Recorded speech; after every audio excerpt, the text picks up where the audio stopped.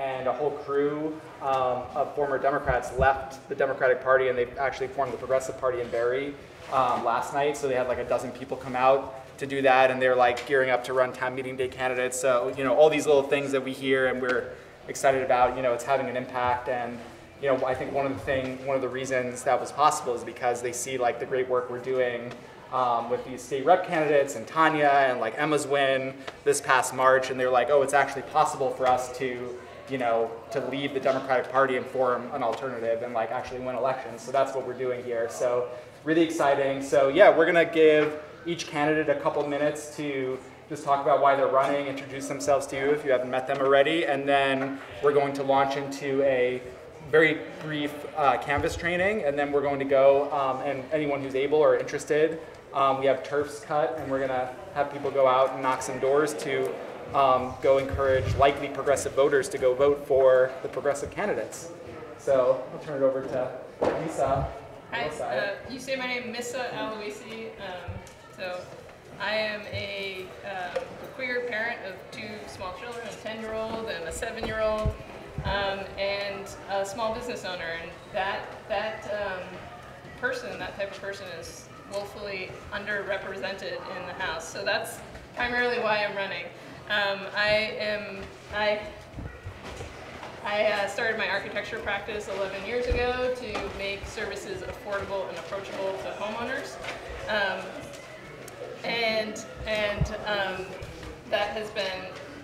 That has been a really good thing. Every day I kind of go into people's homes and I ask, what do you need and how can I help? And then I negotiate with spouses sometimes or businesses on budget, timeline, and quality. So I think that skill set that I've used over 20 plus years in the architecture profession is really transferable into this House position. So I'm excited to bring that skill set to the House. And the way also which I run my practice is really kind of inviting multiple people to the table and getting compromise, and then working through a solution, which I think is at its all-time peak of difficulty right now. So that's why I'm also a progressive Democrat. I want to actively show that I am representing at least 2 parties, that I'm not solely just one party or the other. And it also is part of who I am. I am a person that contains multiplicities. I am a woman, but my children call me Papa. So I bridge many categories just in that alone. So I'm excited to continue doing kind of consumer protection and fighting for middle, low-class workers in Vermont, in Burlington. So thank you for coming out and representing me on the doors.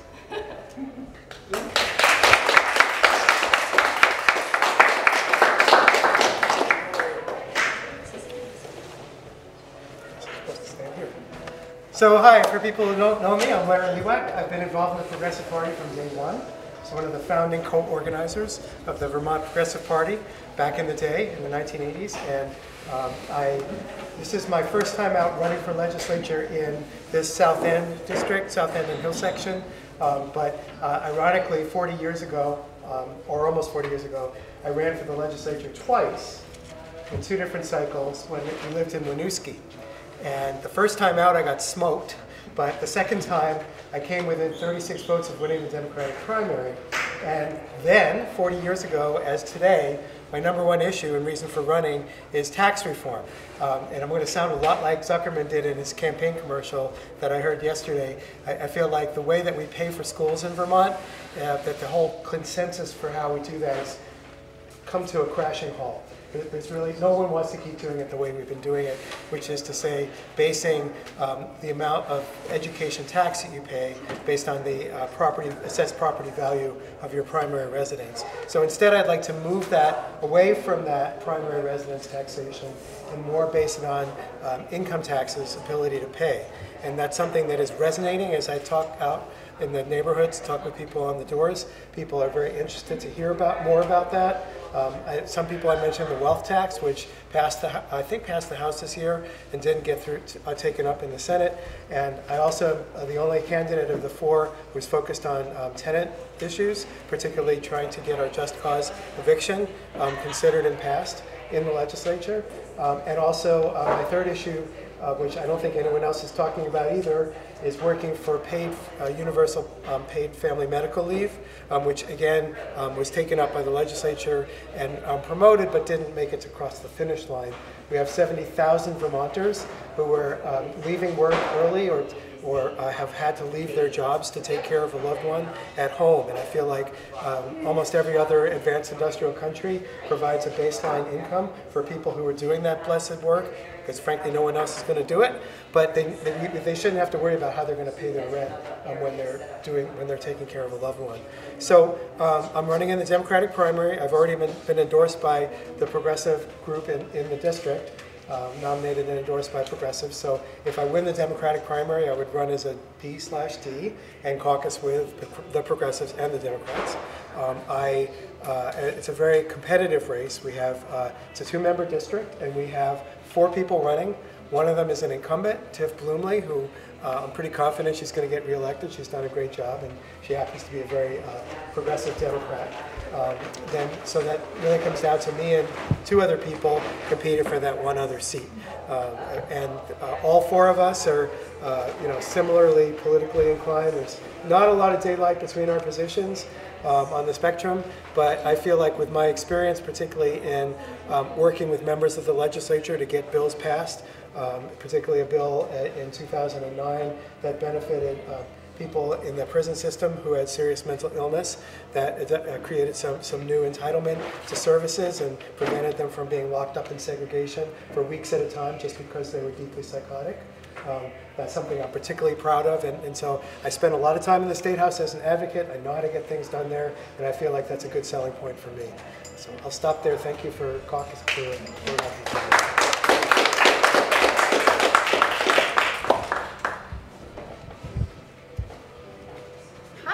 Most of the people in the room, but I'm Senator Tanya Vyhovsky, and I'm running for re-election. I grew up in a single-parent working-class home in Vermont.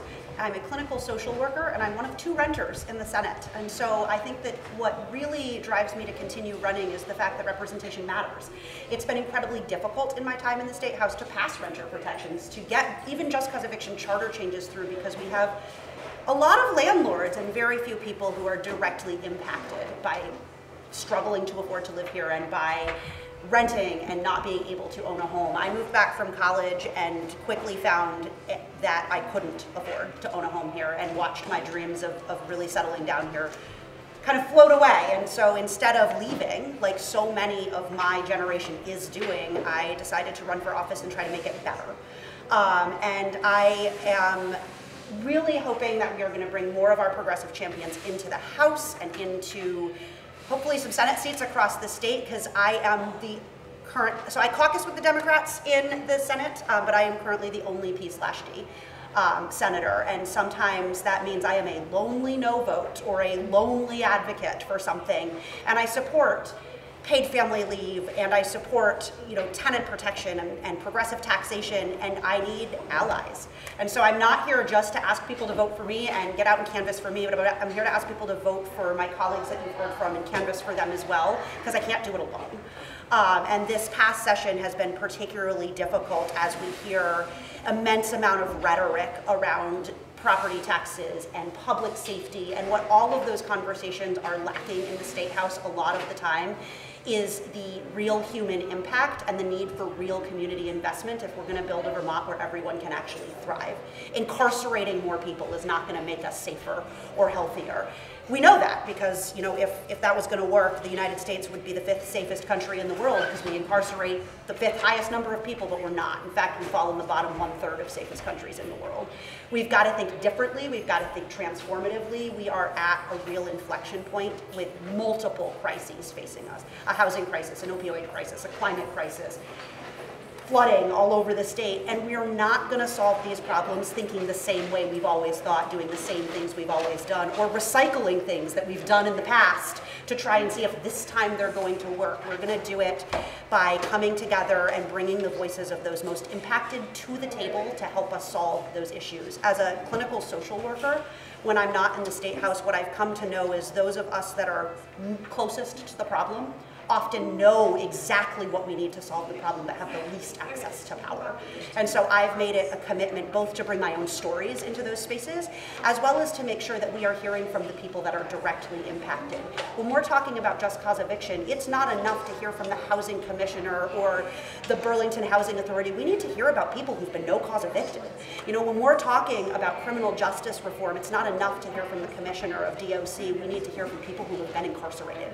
And that has been a mission of mine, to make sure that my election has opened the doors for people who never saw themselves in positions of power, because that was my story. When someone first told me to run, long before I actually did, I laughed at them because I didn't see myself represented. And then it was actually Senator Sanders who convinced me that the fact that I didn't see myself represented was why I had to run, not a reason not to. And so that is why I am running for re-election. I do have a contested primary. It is a difficult primary. I'm running against someone who has a fair amount of name recognition and a lot of money that's coming from corporate developers and corporate landlords. So I need your help. And I thank you all for being here and for helping me and all of my allies as we try to get across the finish line in this last 9 days. So thank you.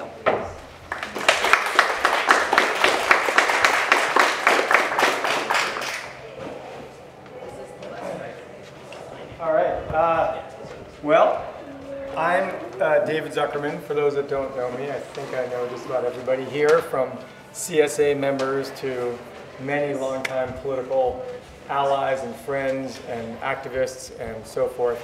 I'm going to sort of make a small joke here, which is that in my debates this week, my opponent asked me about sort of when would I be ready to get out of the way for people that might reflect different demographics than the demographics that I appear to represent.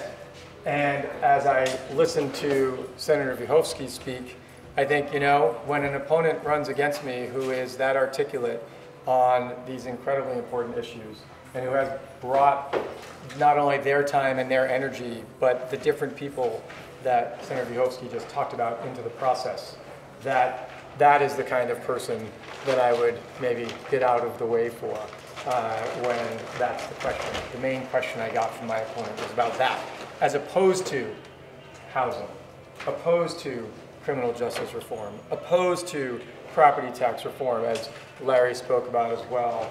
And it was great to hear you speaking, but I also hadn't seen Erica in so long. I was whispering in the back, so I apologize. But the friend thing. But I, too, I am opposed in a primary. I'm the only statewide official who is opposed. Many of you recognize that sometimes there's some party dynamics in Burlington and Winooski where, regardless of one's views on the issues, regardless if people think you do a good job, regardless of whether they agree with you on pretty much everything, because of party labels and party politics, sometimes they get behind another candidate. And it's a difficult challenge when I look at what people are actually facing, what the energy that is being used in this race and the money that's being used in this race could be used for, to work towards addressing so many of those challenges that we all are in common unity about. It kind of blows my mind. It really does, that people are so partisan from a party that claims to be a big tech party.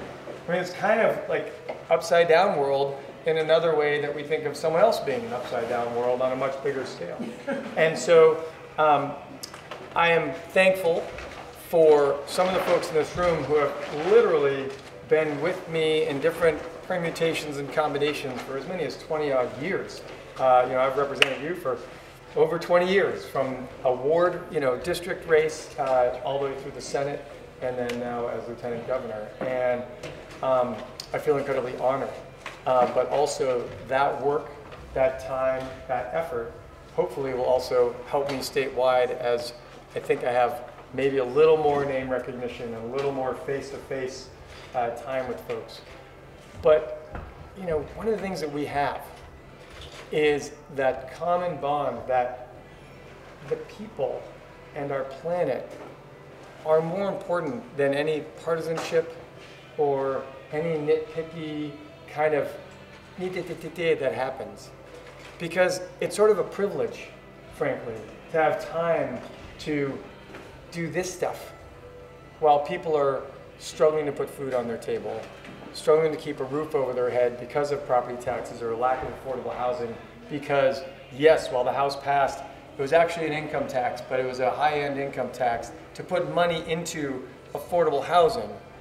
There are enough people in the Senate and a governor who killed that from the get-go, including the chair of the Economic Development Committee in the Senate, who is one of the senators that's endorsed my opponent. Because for some reason, people that make over $500,000 can't afford a little bit more so that people can afford a house or a roof over their head. You know, I've been talking with people all over the state pointing out that 1/3 of the counties, second homes, pay a lower tax rate than primary residences. As far as property tax reform, that's certainly one of the adjustments. I would argue anybody that can afford a second home can afford to help other people have a first. And, you know, those are the kinds of issues that need more voices in the State House. And so seeing these great candidates and senator who are going to espouse those kinds of ideas is very exciting to me. And I hope, you know, August 13th, we'll get some great results, but we can't win on hope.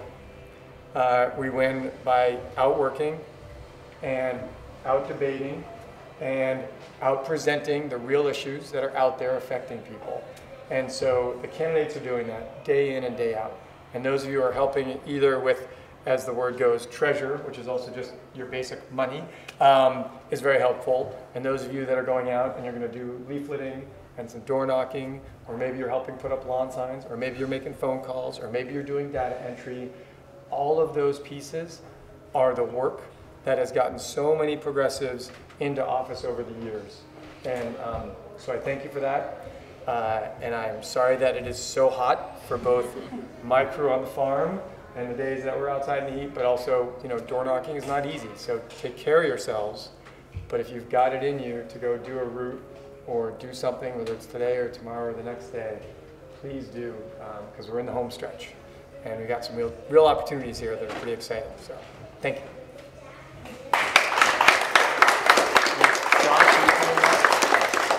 Do you want any quick Q&As with any of us if they want to come up? Does anybody have any questions for these amazing people? We're amazingly ahead of time, so. And if not, that's okay. A lot of you know a lot of us already, and you can always, yes, please. Yeah, maybe better for like you were talking about, but in the state Senate and House right now, or statewide, what policies are being worked on now for housing, especially, you know, housing, cost of housing that you mentioned that we're experiencing in Burlington and across the state? Okay, in some ways in this minute, not a lot because everyone's out campaigning. But in campaign mode, you're sort of working on these ideas. So one of the ways I see it is when I'm out there talking about making it so second homeowners at least pay as much as primary residents, if not actually a higher rate, and maybe a progressively higher rate. Very few people have talked about how you could have a property tax rate of this for the first X dollars of a value of a home, and you could have a higher rate for the next, you know, just like a progressive income tax. Why not? If we talk about these ideas and then we win, that says to the political zeitgeist, oh, maybe people are actually supportive of that, even though they should know that they are. So that's one of many, but there's, yeah. Yeah, one of the things we did in the last biennium that I think is really important and I hope to be able to act on in January was actually, so Vermont has a really blunt property tax mechanism in that we have two categories, homestead and non-homestead. There are places that have much more progressive property taxation systems like Hawaii where they have 12 categories of taxation, so they're much better able to fine-tune who's paying what. And so we actually tasked the tax commission last year in a bill to bring us back additional categories so that we can expand our property tax categories to more fine-tune in those costs to do exactly what David's talking about so that we are able to more fine-tune who is paying what. And certainly my hope is to go in and really look at, you know, if you're a homeowner you're paying a certain rate on certain amounts, whereas if you have 3 vacant homes that you visit, one for skiing and one on the lake, maybe that taxation rate looks different versus if you're running an Airbnb versus. So really trying to think how we more fine-tune in our property taxation system is one thing that we worked on. I've also been working really closely with legislators in Maine, California, and the city council in Vienna, Austria. So Vienna has one of the most robust social housing programs in the world, and Maine and California legislators have both introduced policy around social housing. So I've been trying to, over the last year, take that information and collate it into something I can introduce in January that would be Vermont's, like right-sized for Vermont to really look towards social housing, which really creates organic, multi-generational, multi-income communities, which is what we know we need and is the healthiest for both affordability and community safety. And so I've been really trying to think outside the box of what we've kind of always done and really look to introduce transformative ways of creating communities that are affordable for everyone. And you can look up, actually, New York Times did a very big expose on the Vienna housing model, now probably 3 or 4 years ago. But it's a phenomenal kind of description of the federal or local investment to build this housing. Yeah. Other questions for anyone?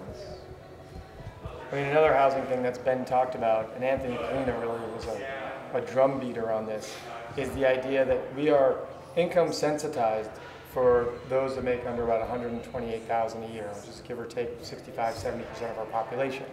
And in many ways, it was one of the most progressive property tax laws in the country when it initially passed in 1997, the first year I was in the legislature. Oddly enough, I voted no because it wasn't progressive enough. But it sometimes wins me some votes with Republicans. I'm like, oh, I actually voted against Act 60, which then I point out it was for a completely different reason. But right now, because of how property values have changed and taxes have changed over time, those folks who do make at the high end of the spectrum, over 400, over 300, they typically pay a lower percentage of their income towards property taxes because their incomes are commensurately so much higher relative to their property values, which are higher. And so just changing it to everybody being adjusted to an income rate would do about a $30 to $40 million tax relief for working people and additional income to the system from the wealthiest.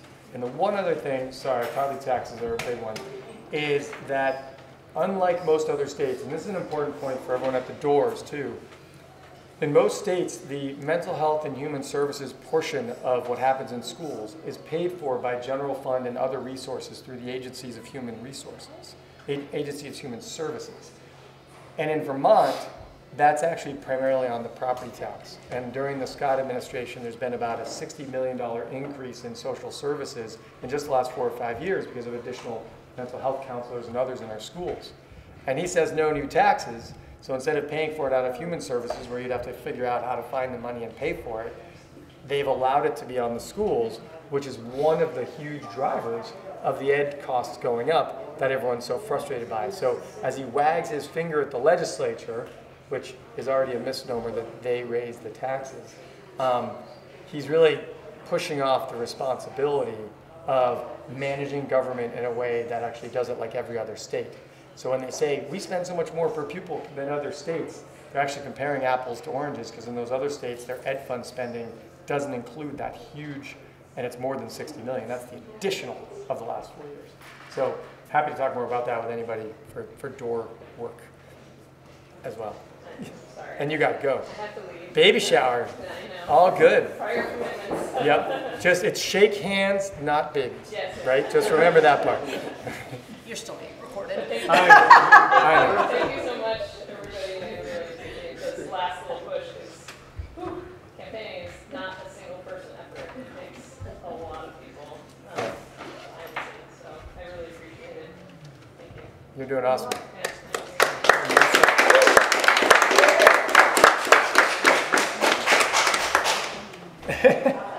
Any other last questions for anybody? Do you have some topics of what's happening you want to talk about? Well, yeah, so, yeah, if there are no other questions, we'll launch into the kind of canvas portion of the meet and greet. So we're just going to do a quick kind of training, and then for folks who are able and willing to go knock doors, we have turfs cut and we have campaign materials. The whole idea of this exercise is that we're in get out the vote mode. We pulled lists, basically people who have been supporters of progressive candidates, like David, Emma, people like that in the past. So like identified people who we know support progressives, people have donated, people have done things with the Progressive Party explicitly. So it should be fairly friendly conversations, not too challenging. Shouldn't get too many Republicans, although sometimes there are always weird things in the list. But yeah, let me ask, like, how many people have knocked doors for any candidate before? Cool, so that's like pretty much everyone. So this should be pretty easy then. So yeah, we have a script right here. This is a little different. We're calling this kind of a soft canvas. So this is like halfway between, this is, yeah, you can pass that around. It's like halfway between a deep canvas, like full door knocking conversation and just a lit drop. So the whole idea is that we're doing just a very quick conversations. Oftentimes, like if you're going out with a candidate or trying to move voters, you're engaging much more, like asking them questions, really pushing kind of the narrative and like trying to like move them to be supportive. These are more like quick get out the vote conversations. We're not really trying to go deep into conversation with them, although that could certainly happen and we're not discouraging that either. Feel free to have conversations, but the idea is we're just giving them a little bit of information and then handing them campaign materials for the 4 candidates or the 3 candidates that will be in the district that you have. Let me actually do one for myself so I can look at it. We have a in the bag. Script. Yeah, so basically the script is Adam, you wanna come practice with me? Sure. Yeah. So. My door. Yeah, so I'm knocking on your door, so I'm gonna go knock, knock, knock. Hello. Hey, how's it going? My name's Josh. I'm a volunteer with the Vermont Progressive Party. How are you doing today? I'm doing all right. How are you? Nice. Yeah. No, I'm doing good. We're just out knocking on doors because the primary election's coming up on August 13th, just like a week and a half. We want to make sure that you have a plan to vote. Have you heard about the election? Are you paying attention? No, I know there was an election in August. Yeah, no, it's the primary. All 3 major parties, Democrat, Republican, and Progressive, all vote on August 13th for the primary. So this is your opportunity to kind of decide what candidates for the statewide level you're going to be voting in. And your district is actually one of the most competitive districts in the state in the Democratic primary. Do you think you're planning on voting in the Democratic primary? I mean, I guess so. Am I going to get a ballot in the mail? No, so not this cycle. They will mail ballots for the general election, but this cycle you have to actually go and vote in person. You can vote in City Hall right now, or you go and you vote at your polling place on the 13th. So that's your option. And yeah, so I'm out here encouraging folks to support a few different candidates. So on the top of the ticket, we have Lieutenant Governor David Zuckerman, who's running for re-election, and then for state senate, we have Senator Tanya Duhovsky, who's also running for re-election. And then for state rep, Misa Alosai, who's running as a first-time candidate for state rep. And yeah, all of these folks, they're going to be a great team to tackle property tax fairness, the climate crisis, and addressing the housing crisis, because we do have a housing crisis, as I'm sure you know. Do you think you're supportive of these candidates? Yeah, sounds good. Awesome. Well, thanks so much. Well, here's some information. Thank you. And yeah, we'll see you at the polls on August 13th. All right. Cool. So pretty basic. And you're going to get a lot of people saying there's an election this morning? I mean, but hopefully not. But yeah, you will certainly get. It's a lot. You will get, yeah. Can I offer 2 quick things? Sure. One is I would add that they're not getting a ballot in the mail automatically. They can actually still go vote at their clerk any day. So from now until election day, if you're interested or you're not sure about your timing, just go to your clerk. You can, town offices, and you can get your ballot. You can either vote it there, or you can bring it home and do it when you have some time to research folks. So that's one other thing I would add. Probably too late to request it by mail, get it in Right. time, and be able to Yeah, fill it back. that's right. So yeah, in Burlington it's City Hall, so you can tell people just go Yeah, in, just go to City Hall. and vote. Yep. Also, I mean, I voted by mail, and I got this notice that if you don't mail in the primary ballots for the other parties, That's right. so we're It encouraging cannot people count. to vote Democrat. If you don't send in the Prague and Republican ballots, then they won't count it. But in Burlington, Right. you're getting a notice on that. Well, so they actually have to give you a notice and they have to let you cure it. We passed that law when I was in House Government Operations in 2021. So if you make a mistake like that, the city clerk, there is a requirement that they reach out to you and let you know that you made that mistake and allow you to cure it so your vote still can count. But giving people the proper information so that doesn't happen is important. Exactly. But it is not like before 2021, or I think it was 2022, because there was an election cycle where that vote just would automatically not count. There is now ballot curing for mistakes like that. Yeah, that was just one little thing. I want to make sure people know. Like, if you're going to be too busy on the 13th or you're not sure, go to your clerk. You can vote anytime. And like I said, asking them to mail it to you and mail it back is a different matter. You can actually get it to the clerk and bring it home, take 2 days, and take it back. So it's not like you have to go in and know every answer in the moment. That's all I'd say. And the other thing is that if you get a ballot and you can't get it back to City Hall, you can go on the 13th and vote it yourself Bring it in. at your polling place.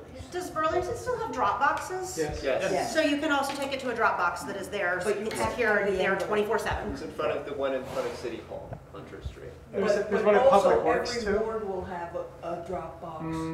I don't know. I think They you will will. have drop boxes a week before election day. Also, you Like can- Yeah, we do have them around Election town. day. Yeah, not necessarily at the polling place, so If it's We like, have one at Ward 3. okay. If you don't have a drop box in your ward, but it's the 13th and you already voted, you can walk into the polling place and just give them Right. your ballot. Well, no, you talk to them and they make you go and put it through the, Oh, that's not how it works in Essex. Yeah, so places are If you don't different. have an The envelope. point is, you can go to your polling place with your ballot and it will get counted.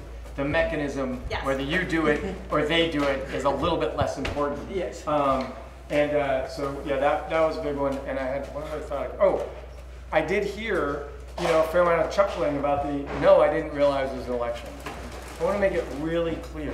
There are those of us that pay attention, probably almost to the effect of being a little bit mentally ill, that there are elections happening and we're watching everything and we're watching the national news or we're watching the local news or we're blah, blah, blah, blah, blah. A lot of people, especially those we're fighting for, are working 60 hours a week. They're home and they're tired and they're doing the dishes and they're trying to feed their kid and they're just trying to get to bed. They're actually respectfully not paying, or not that they do or don't want to pay attention, it's just not in their lens because there's so much going on. So I think it's really important to recognize that in fact it is really true. A lot of people don't know.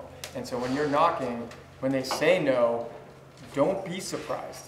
And because sometimes surprise can come across as judgment as well. So just be aware of that. Like, yeah, boy, it makes sense. Like, the world's really busy. I get it. Like, working to connect with people means acknowledging where they are. And that goes a really long way to them being receptive to the information you're giving or whatnot. So, I would say that's the most common response I am getting on doors actually, is that people had no idea that there is a primary election. They're like, yep, I'm voting in November. And I'm like, okay, well, I'm gonna need you to vote in August too. And having run the numbers, and these are a few days old now, but my team is running the numbers for my Senate district, and ballot returns are down almost 60% from 2 years ago. So it's a tiny number of people that have returned ballots and voted. So this week leading up is critically important to get our people out. That's how we're gonna win. And so anything we can do, like we have many, I mean, my Senate district, I think we estimate it's about 47,000 voters, and as of the end of last week, there were about 2,100 ballots that had been returned, which means that there's still 45,000 voters out there for us to connect with and get out to vote. So go team. Yeah, I and have a question, a technical question, well, actually a different board. And I don't know the boundaries of Mrs. District, Evans Old District. Where is the polling place nowadays? it's probably got multiple polling yeah, it's places. multiple. Okay. So there's the Yes, and just one of the polling places. Ours Ward 3, so that would be That used to be Old Wheeler School, which is the Yeah, Arts it's just Academy. And that got moved to the one community center, right? Yeah, It's so one community construction. center. 3 is Lawrence Barnes, 2 is Wheeler, right. Yeah, that's right. But also in the new North End. So I don't know whether it's Hunt or the other. Oh, those are the ones that are across the street, the community Smith center. and Hunt, yeah, the community center. So there's multiple, and you can go online if we don't get it figured out. Yeah, your My Voter page is the best place to figure out where your polling location is. So that's the Secretary of State's website. You have a My Voter page, and they'll tell you exactly where your voter. What I'm thinking is wherever I'm assigned to go, Yes. it'd be good if I knew when I was on the doorstep, Yeah. I didn't have to. We come can to look that up. So Yeah. I have a map of all of the polling places in Chittenden Central. It looks like the ones for that district are going to be St. Mark's Youth Center and Robert Miller Recreation Center. Would you say those again louder? St. Mark's Youth Center, Robert Miller Recreation Center, and then the Sustainability Academy. Yeah. But in the end, whatever district you get, we can tell you specifically, Exactly. because whatever streets you have will literally determine which of those places. Exactly. And we can put those right on the charts for You people. actually vote where you regularly vote. Correct. It's not the Choice. You don't get to choose You which don't get one. a choice. Although Oh, some yeah, states do. Yeah. Some states do. But, Yeah, I'm trying to. so that's a good question, and each of you, wherever you go, the 3 streets you have, they can make sure to give you that specific detail. Any other questions? Are there any issues? We talked a bit about housing. Issues are really important, and particularly as candidates going into a little detail, they expect a lot more from us than they might expect from you. But one of the things you can always say is, I don't know where David stands on that. But you know what? His email address is right here. And I know his team or he is more than willing to answer that question. So please send them an email or give them a call because they know more. Because if you say something that you don't know and it isn't what we each respectively believe in, then that can actually be a little bit troublesome. So it's okay to not know. You can also take down their contact information and Even get it to better. any one of the That's candidates, right. and we can reach out directly. Yeah. I had no idea why property taxes were going up so high, and what you just told us was like opening up a Christmas present or something, because it's something we can talk about. We put out, I think it was an Instagram post or a different post very recently with a bit of an explanation. It was about property taxes. But there are a lot So of we people can in get you that. Burlington who don't do social media. No, I know. But if you Yeah. want a copy of that, Nick can get that for you. And there's a multitude of reasons why property taxes Oh, went up. so The healthcare costs, the fact that they've been held sort of artificially low for 3 years because of the COVID money that is now gone. There's many It's like saying climate change is only fossil fuels. Right. It's also politicians' hot air. And it's also animal agriculture. Yeah, absolutely. It's common with lots of forms of agriculture. 18%.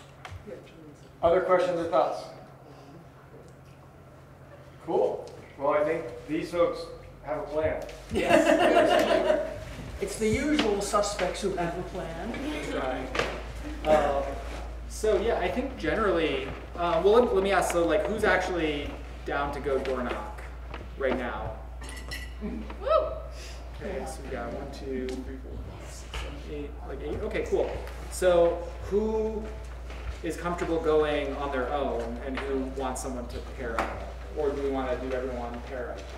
I think pairing up. Pairing up. Okay, so we'll do everyone pair up. Okay. So, and we're gonna try to break it down evenly between the districts. So we'll do basically like 4 and 4, or 2 and 2. Yeah, sorry, 2 and 2. Yeah. And then we'll go hit doors. Which districts are you doing? So it's Mrs. District and Larry's district. So change your script to Larry. Yep, I have a different script. All for of that, these, yeah. all of your bags have your routes loaded in them, Yep. and the scripts and the literature. You're going to walk them through how to use the lit routes. Yep. Yeah. So if you are going, can we pair people off and Yeah. so they can have it in their Let's do hand? that. Before we all head off too, can we all grab a group photo? Good call. We're going to take a group photo. Alright, so everyone come over here and I will grab one. Do you want candidates in the front? Or? Yes, candidates in the front. We're coming to take a photo real quick. Oh, okay. I'm good, all right. Yep. They gave me the volunteer side. I don't think you need to see t-shirts. No, well, just for the picture. And I just washed my t-shirt. Which one are we looking at first, folks? Just one of you first? All right, I guess. Yeah, you go first. I go first, okay. 1, 2, 3. Okay, cool. All right. All right. 1, 2, 3. 1, 2, 3. Thanks, everyone. Cool. Thanks so much.